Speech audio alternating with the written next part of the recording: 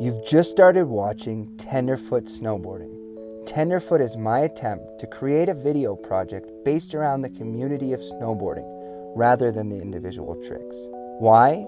Because after 2 decades on a board, I realized the most important lessons and memories I have came from the people around me and not my personal battles. We'll travel and meet a handful of characters to try and get their insight on what snowboarding means to them. Our first journey starts in the Pacific Northwest with Quinn Baumberger, Harrison Gordon, and Jason Robinson. Simply put, Jason is someone that cannot be imitated. He's gained wisdom from his experiences train hopping, mule packing, heliboarding, and doing all the other crazy shit he does. We asked Jason what his relationship with snowboarding is all about. I think it is, like you said, it is a way for me to sort of just run away from everything else, you know, because it's real simple. You just snowboard, you get excited, you're pretty much high, and then the day is over, you're tired, you pretty much eat dinner, go to sleep. Like, yeah, I could probably spend like a week or so of like doing emails and going to the bank and doing errands and stuff. But you can just go shred every day instead. But do you think that's a healthy relationship with snowboarding that you have? No, it's not healthy. But I mean, if it wasn't snowboarding, it could be something else. Yeah. Anyway, it's not like snowboarding's the blame. No, it's just, it's like, it's the excuse. I'm not really thinking of the future on how I'm gonna like my exit move from snowboarding. I'm just putting all I can at the moment into it. I feel like I'm gonna drop real soon. My mind's hurting, I'm over the moon. Pulses sagging out and losing the pace. It's the way you feel, man, not the way you taste. Rebel, rebel, I see you with your gun. Now, if you're gonna shoot, then I'm glad I'm the one. 'Cause it's the way you it's on the tip of my tongue. It's the way you chase and then the way I run. Oh, you got a job, babe. Come on and try, babe. Drive it back and forth, you look so good, I wouldn't lie. I need to hold you. Come on and hold me. Oh, I wouldn't mind if you were running on me. Cool, babe. To go for a scoop, babe. Dive in and try it. You don't have to make your body hurt my eyes, babe. Give me a ride, babe. Ever since the way you put the hurt, I mean the sting of that man, babe. You shot me dead, babe. I love the way you play. I want you dancing on my river. I feel like I'm gonna drop real soon. Mind's hurting, I'm moving the moon. Pussy sagging out, I'm losing the pace. It's the way you feel, now the way you taste. I feel like I'm gonna drop real soon. Look past the trouble, now I look back for good. Jolly, trying, I gotta fully be on the rebel. Get your head on good. Watch out, kid, see, is you the one? Ever since the way you put the hurt, I've been astray. Watch out, kid, it seems you the one. Oh, yeah.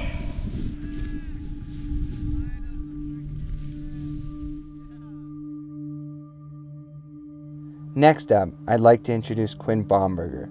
Quinn's a Bellingham resident who has bike toured across most of the world, learning from others as he went. Quinn's always smiling and has a thirst for adventure like no one else I know. I had the chance to ask Quinn what his intentions with snowboarding are. My intentions, I guess, in the beginning were to travel and snowboard, go different places and see the world, you know, and like you see how other people live and you see what's important to people, and what I see that was consistent was friends and family and having those people close and just going through life's journey, I guess, with everybody.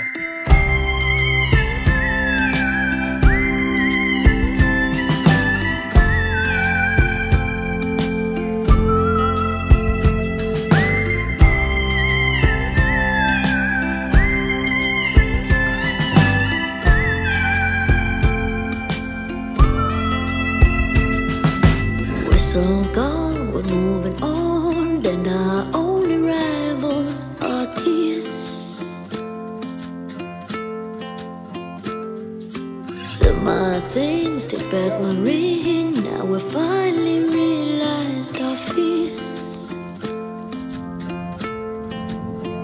It's just a long, long, long way to go to die. It's a long, long, long way to go to die.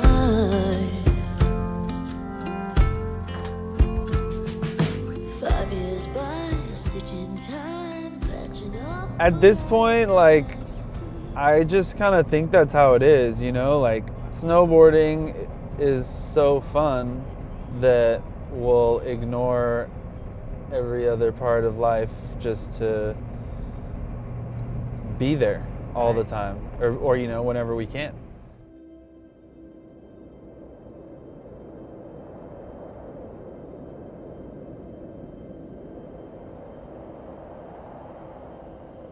We traveled down to California to ride the Eastern Sierra Mountains and meet up with our friend Scott Smith.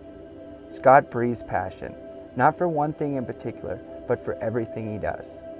His current endeavors include artistic craftsmanship and downright crazy snowmobiling.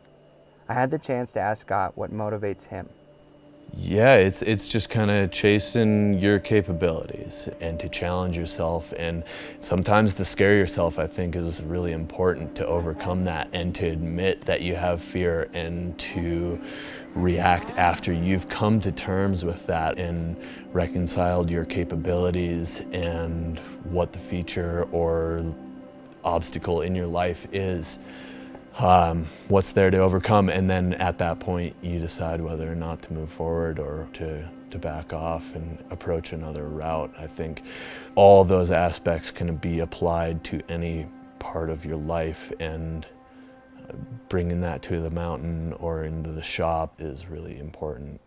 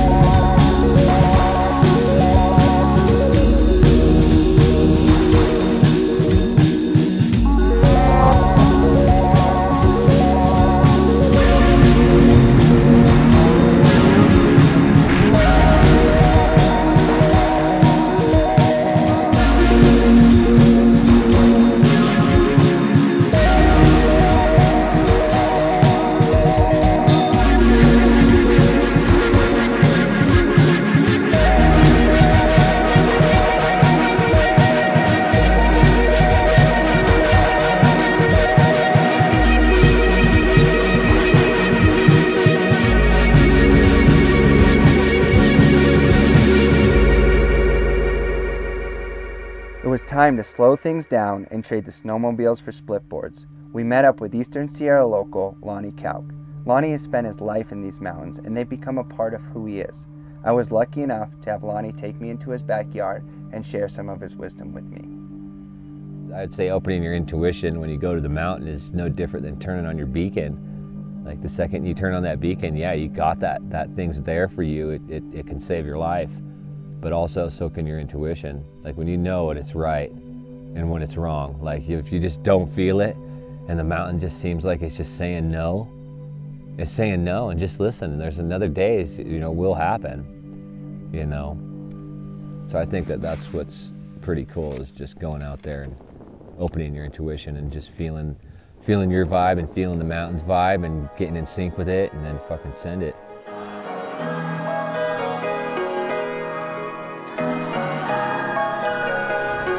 Dropping.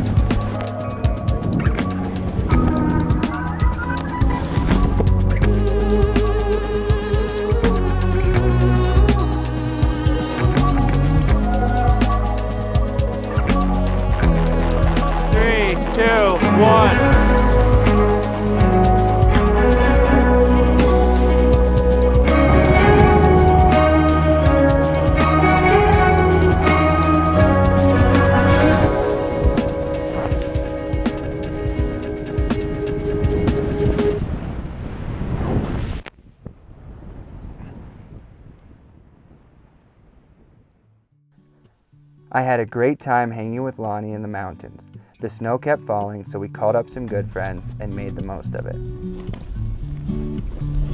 Bring a friend jump, dude. Jump a friend jump. That's it. Living up to its name.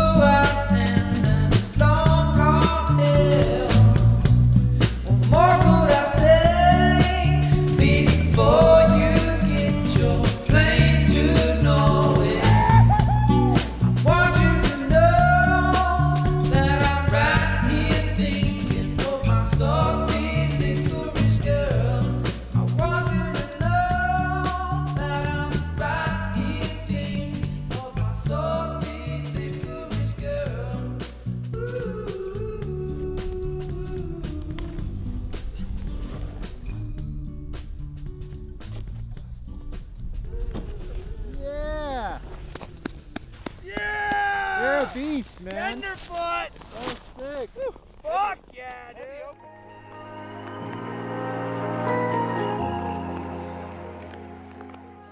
No matter how many mountains we've traveled to or lines we've rode, we all found our love for snowboarding, lapping the ski resort from open to close. It gave us the ability to express ourselves, to be creative and to find our own style. Style is what Bear Mountain is all about. Everyone doing the same thing, but with such different perspective and style that it becomes something different. We traveled down to Bear Mountain to try and tap into that energy that first made us fall in love with snowboarding.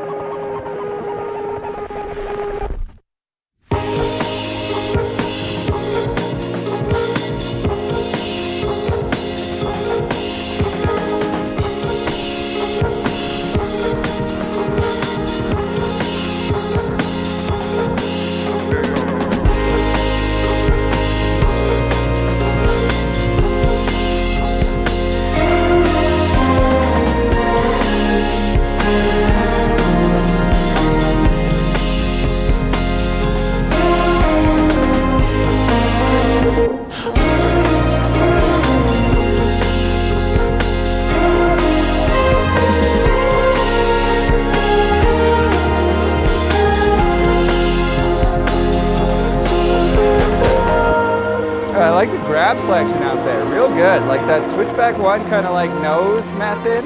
Big fan of that. Like, yeah, it's hard because like You know, especially when you're stuck somewhere, you kind of get in a rut and you get like bored and you're like, fuck, I'm just gonna go up there and do the same board slides 1,000 more times. But I feel like it almost has like the skate park vibe where like every time you go to the skate park, it's the same where you're like, all right, well, I gotta learn something new to like make skateboarding fun every day. Well, that's what like, I even try and tell like everyone, like, because there's a lot of times where we do mob really fast, like what we just did, but that's when you do like your comfortable tricks, and then I was like, I always tell them like, all right, this lap we're gonna fucking slow the fuck down and try something that you're scared to try. Yeah, and then once everybody tries something, it's like, you know, group effect. The more we rode Bear, the more one thing became apparent. It's all about the homies. Everyone is stoked to be doing what they're doing and stoked to be sharing it with each other. Push it in, hear a shot. Take a pen, talk about. Fit the road, play it out. Oh, down the slowly lane without love. Call a friend, fuck it up. Honesty is still the route. We respect, only doubt. Cause we falling either ways, we down and out. Straight jacket in a head top. Hard stand, you know they can. I'm rubbing, making hard for you. Like impatience in the stars, you. Soaring energies filling my soul. Crown pedigree showing me more. High in the moment, Juliet knows. Consider what's had a plan to. The snow in California was melting away and quickly finding its way back into the ocean. I made a call to Chile, and luckily Manuel Diaz picked up on the other side. And that's how our next adventure began to shape up. Our final chapter takes place in Chile, where we aim to find out what snowboarding means to people on the other side of the world.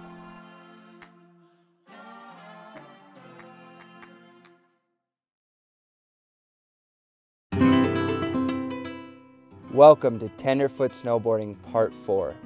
Chile is a unique balance of towering volcanoes and winding coastline. This trip we wanted to explore Chile and meet a few of the locals as we went.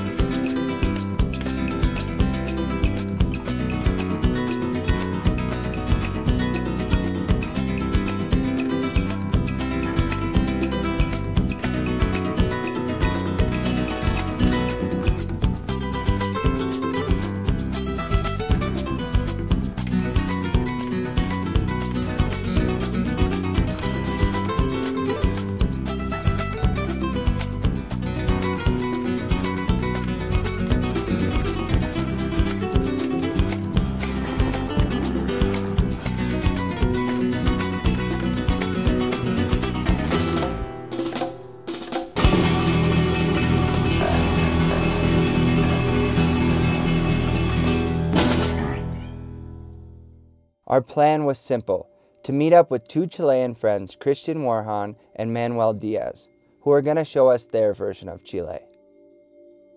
Christian has made his life in the snow. He was one of the first pro snowboarders in Chile and now guides snowmobiling in the Andes.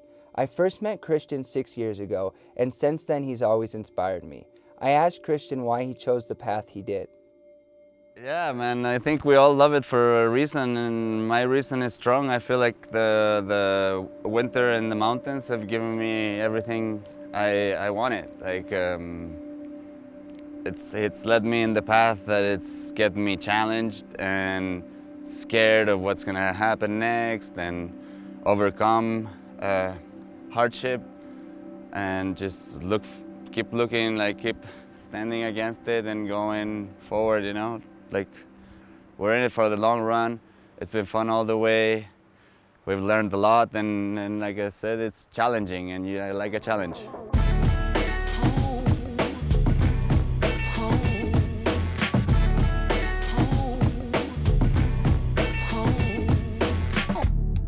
She's just what she pleases.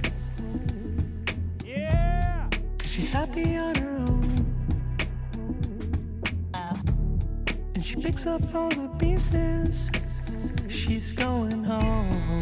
Baby, I'm home, I'm home, I'm home. Yeah, she's going home. Baby, I'm home, I'm home, I'm home.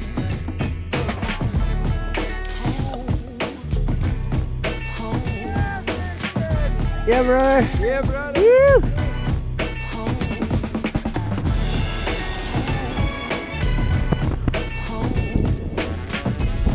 Baby, I'm home, I'm home, I'm home. Baby, I'm home. Manuel's riding speaks for itself. He's one of the best snowboarders in the world. But what I like most about Manuel is his ability to make every situation fun, to bring a good energy everywhere he goes, and to never stop smiling. I think snowboarding is a lot about that, seeing your friends, making everybody comfortable and enjoying the terrain and taking the most of it. And I like to be watched, you know, by my friends. I think that's the session all about, you know, like seeing your friend and climb if he lands that sick trick and give him a hug, I don't know. You know, and I feel the same way. If you stomp a trick, you will get a hug, you will get something, you know, and it's all about the love of getting the most of each situation on a sick terrain, and a sick jump, and with your friends, you know. It's just the same love that I start with when I found snowboarding. And I give everything to snowboarding because it gave me all.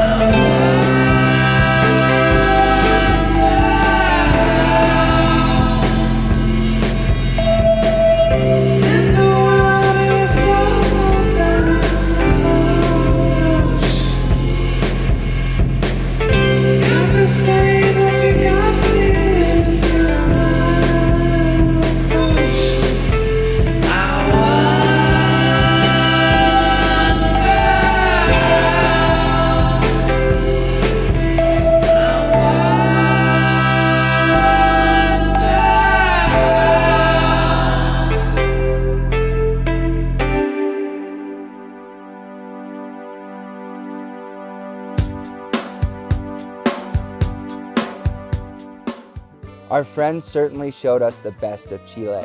We had a few days left in the trip, so we made sure to make the most of it.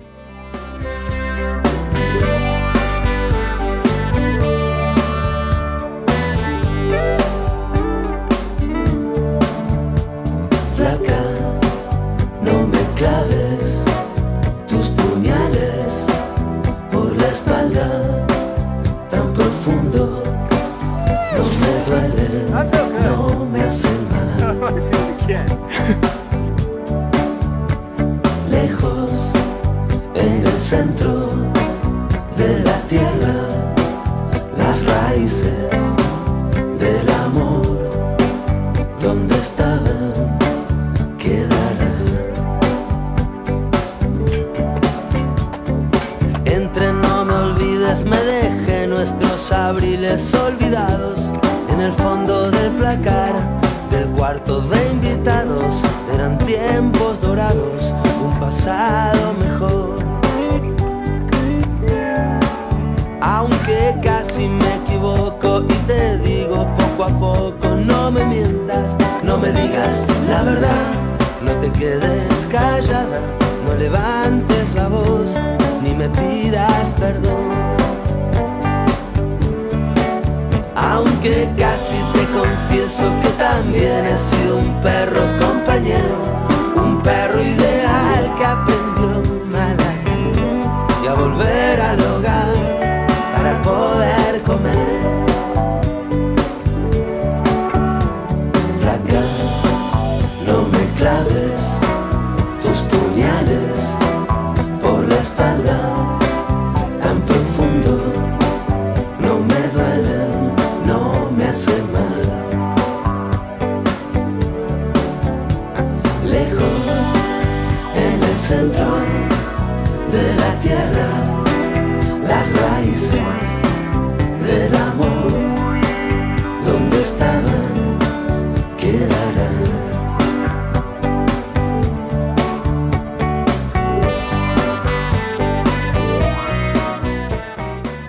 Our winter was finally coming to an end. We had traveled and met with a lot of friends to try and understand what snowboarding was all about. After this winter, I can tell you that for me, it's about the people and the connections I've made. Our love for snowboarding brings us together. It might sound cliche, but I found my home wasn't a house at all. It was this community I've met through snowboarding. We might not be saving the world, but hopefully we can inspire others to share something they love and to make the most out of every day together.